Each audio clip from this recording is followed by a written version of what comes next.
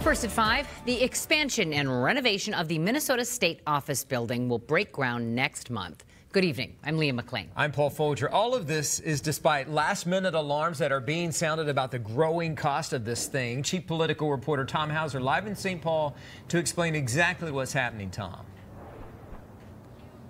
Yeah, Paul, this building was completed at a cost of $1.5 million, but that was 91 years ago. Just 3 years ago, renovation and expansion of this building was pegged at an estimated $288 million. But due to inflation and rising interest rates, the estimated cost has risen sharply.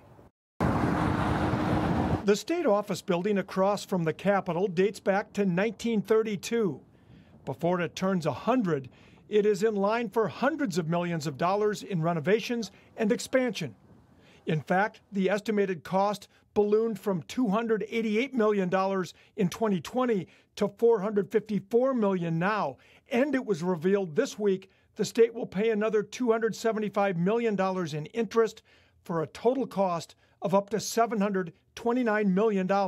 Could I give you a dollar amount right now to tell you what it should be? No, but I can tell you $729 million with both the bonds and the interest over 20 years is too much to be spending on an office building for 134 legislators. When you first walk into the state office building, it actually looks pretty nice. It has nice shiny floors, beautiful light fixtures. In many respects, it's a grand old building. But supporters of the renovation say you don't need to look far behind the walls, behind the facade, and on the roof to see it needs a lot of work. There are cracks in walls and ceilings. Pipes and electrical systems are failing. An HVAC system failure in 2016 resulted in flooding and damage on 6 floors. We have a building that's crumbling. It has had leaks and floods and mold problems. We had a rating done of the entire building that showed that the roof and the plumbing and the HVAC were all in poor condition. The cost includes a big expansion of the building to the north to add hearing space and other public accommodations.